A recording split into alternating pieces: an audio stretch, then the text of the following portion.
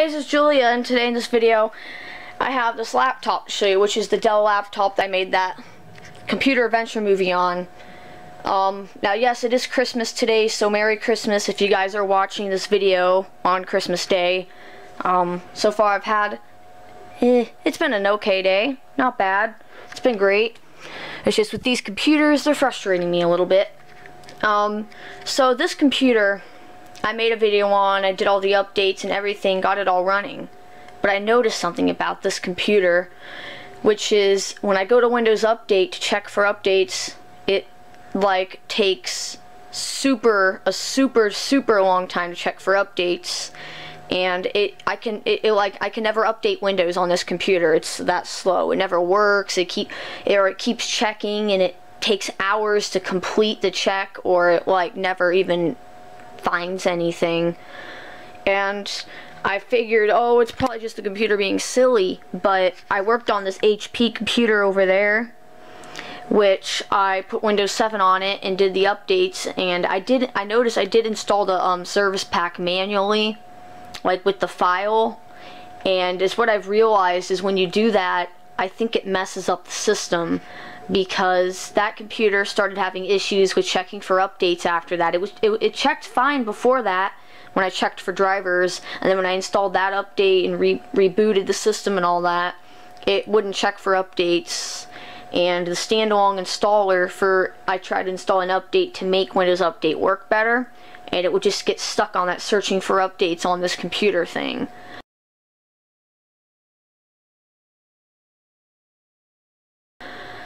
So yes, this computer does want me to upgrade to Windows 10, but I don't know if I should upgrade this computer or not, but I'm just going to X out of that for now.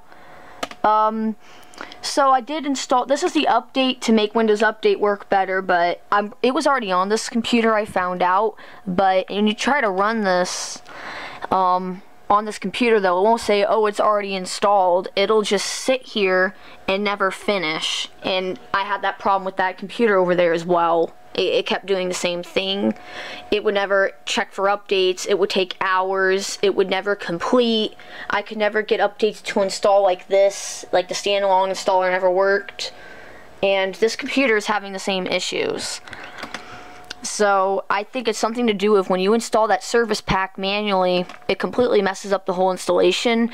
And when I ran the update troubleshooter, and I'm going to check it, and it probably will never find anything, but when I ran the update troubleshooter on the computer, it said that the service registration was missing or corrupt, and it was not fixed. And that's bad. And I ran a bunch of other things. I reset Windows Update, which is why it doesn't have any updates and why it says never.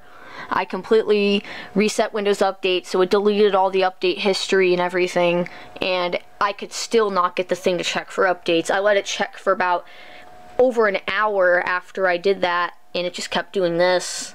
So I shut the computer down, and this computer is now having another issue. It won't even charge, and I'm not sure why, but it says not charging, but it is plugged in, so at least I can use it when it's plugged in. But I think the battery, maybe the battery's loose, or I think I need to like take out the battery and put it back in, because I think I've had this problem before, and that's how I fixed it. So judging about these computers, I noticed you can't install that update manually. You got to update through Windows Update in order to make it work good, because I've tried everything to try to fix this computer.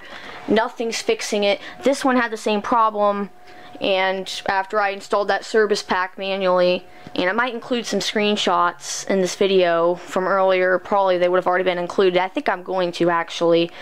But yeah, these Windows 7 machines are having trouble checking for Windows updates, and this one I reinstalled Windows completely. I redid all the updates again through Windows Update. I didn't use the offline update. I didn't use any of that. It did have some failures, but that's because I guess it installed too many at once.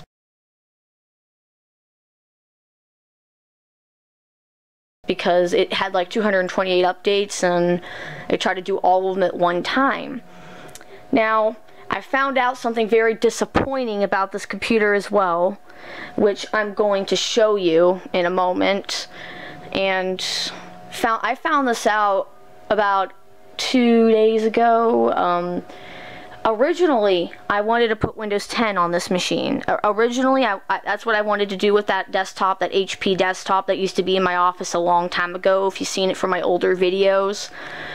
I originally decided, I'm going to put Windows 10 on it, but I need to upgrade it to Windows 7 and then run the, whatever, the media creation tool, or run, you know, at least update it completely and get that KB update and then upgrade through there, because I wanted to run a compatibility check, but I found out you can't unless you have that update installed. Oh, my phone is ringing, but I'm not going to answer it. But you have to install that update in order to do a compatibility check, and I couldn't get it to install because of these update issues, and I installed the service pack manually because it required it. And then I tried to install the update itself, I found a download link to it, because apparently it's not on Microsoft's site, but someone had a link to the direct download link off their servers, which I tried to install, but it kept hanging on this, and it would never do anything. So I just ended up saying, like, whatever. I tried the media creation tool and the upgrade thing, and then it kept getting hung on checking for updates, and it would, like, on the Windows 10 installation thing,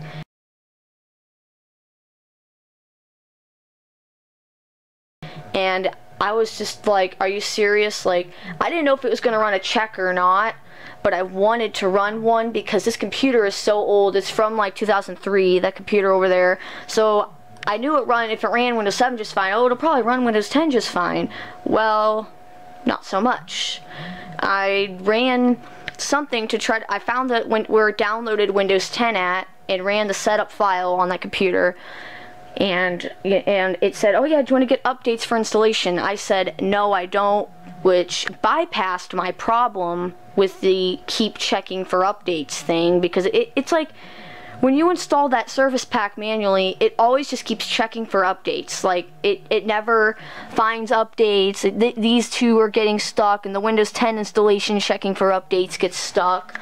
It's so, I don't know how, and I found out it had corrupt stuff, but I bypassed that, and then and I know I was just going to upgrade them. I was figured maybe, hopefully it'll run something right here, and hopefully it'll say, okay, yes, you can run it, everything's going to be all good to go, because I ran the Windows 7 compatibility check, and it said, oh yeah, I can run Windows 7. I actually did that before I put Windows 7 on the system itself, but I'm kind of talking about both computers right now, the Dell and that one. As far as the Dell, with installing that update manually, it messes up Windows Update. It messed it up on that system, and it messed it up on this system, which means I'm just going to have to do a complete reinstall in the system as well, unfortunately, which is what I'm talking about. This computer will need a complete reinstallation, and to redo it, I've tried everything to fix Windows Update, and nothing seems to work. I don't think I'm going to do it in this video, but I am going to show you this computer. So when I ran the thing and told it, oh, bypass the checking for updates thing about Windows 10, I told it to bypass that part, and then after that it popped up some message saying, oh, sorry, this computer can't run Windows 10. And I was like, are you serious? Like, it said it was missing something to do with the processor. I was like, are you kidding me? I can't even run Windows 10, and this computer is already corrupt. So I just did a complete reinstallation of Windows 7, did all the updates the right way, and was wondering when this thing is going to say, oh, it's not compatible. And it did actually pop up yesterday after I got that update to install finally, and saying, oh yeah, do you want to upgrade your computer to Windows 10? We're not sure if it's compatible or not yet, but we'll tell you during the upgrade process if it is or not. I was just like, well, I already know it isn't, so why am I going to do that? So I just X'd out of the message, wondering, when is this computer going to actually tell me it's not compatible? Because I want to know when it's going to tell me. I'm just curious, and to see what it actually says, because I've never seen the message before through the Windows 10 thing. So, at my surprise, I ran like maintenance on this computer today. I ran a defrag. I ran all kinds of stuff on it. And at my surprise, I had a message pop up on the screen when I came back. This, saying, unfortunately, this PC is unable to run Windows 10. Isn't that nice? So now it actually finds out the CPU isn't supported, which is the processor.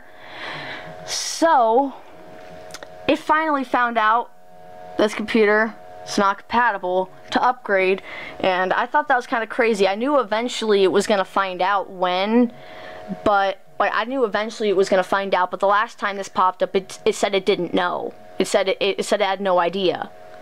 And it wanted me to upgrade. It's like, upgrade now or blah blah blah, and I X'd out. But now it's funny how today it randomly decides to pop up when I go do something and come back and leave the computer on, because I was running a defrag, but this obviously popped up over it.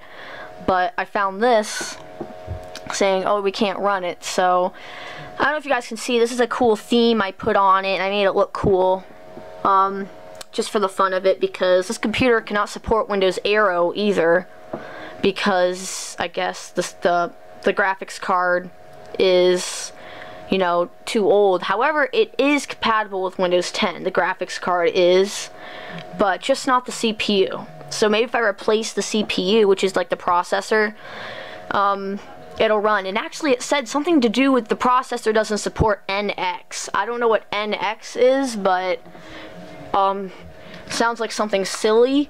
So you can see, let's view the issues. Let's click on it and view the issues. See, it says the CPU. Here's why Windows 10 can't be installed. The CPU isn't supported.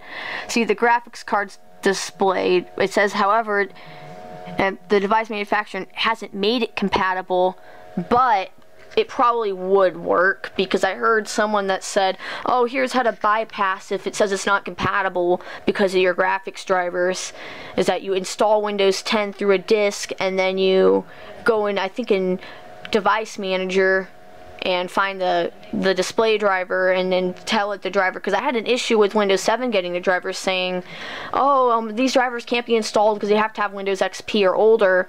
But I bypassed that by finding where it extracted, went into Device Manager, found the display driver, said update driver, directed it to that folder, and it installed just fine. It bypassed the error saying you can't run these drivers. So you can, it's just it may not let you unless you bypass it a certain way. So yeah, this wouldn't work. Unfortunately, I can't get Windows 10 on here, but Windows 7 doesn't run bad on this system. It doesn't run bad. It runs pretty good, and I think the theme looks pretty cool, and you can see it. I think it looks pretty cool, but yeah, I mean it works. Unfortunately, 10 can't run, but the computer works fine. So maybe I eventually can you guys tell me, can I get like a new processor for this computer? It's like an old HP desktop computer. We've had it for a while. It's the one I made those other adventure videos about, reinstalling XP. Now you guys are probably freaking out. Oh my god, whatever happened to Windows XP? Did you wipe it out of your system? Oh no. No, actually I didn't wipe it out. I have a dual boot on here. This is Windows 7 and this is XP, and then that's the recovery partition. I just left it on there. So yes, the computer still has Windows XP on it. It has a dual boot of Windows XP, so the computer's just fine. Got the dual boot. I can't run Windows 10, but that's okay. So found that out, and not a good thing to pop up on Christmas. What if it didn't know I knew that before, because I did a reinstall, so it's not nice. It popped up on Christmas because someone's like, oh no, I wanted to run Windows 10, but it tells me I can't on Christmas. No! But anyways, you can see that Windows Update isn't running anymore. Sorry, they're talking really loud right now, and I'm trying to talk loud so you guys don't have to hear all that stuff. So yes, Windows Update doesn't work on here. I'm gonna have to reinstall Windows on this computer. I don't think I'm gonna make a video showing me reinstalling Windows, or I might, I don't know, or I'll just include it maybe in this video, I'm not sure.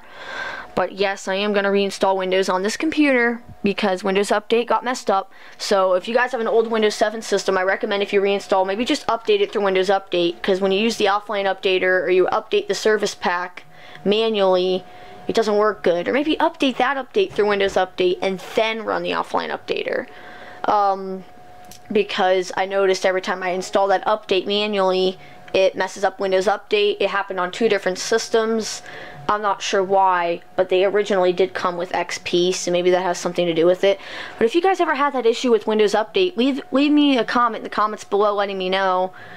Just wondering if anyone else is having the same issue as me. So I found out, yeah, obviously I already knew that wasn't compatible, but it decided to pop up today. Before it said it didn't know, but today it knew apparently because it ran a check, I guess, when I wasn't messing with it. So yeah, so gonna have to do a reinstall. It's still not finding updates, nothing's working. I can't even cancel this. It's not even wanting to cancel on me. So anyways guys, thanks for watching. Hope you have a Merry Christmas if you guys are watching this on Christmas, as I think I'm gonna upload this on Christmas hopefully. I may have a video of a reinstall, but to be honest, I'm not sure if I'm gonna have a video of a reinstall again. Because it's just basic stuff. Reinstall the operating system, do the updates through Windows Update, and yeah. So anyways, thanks for watching, and hope you guys enjoy this video, and bye bye.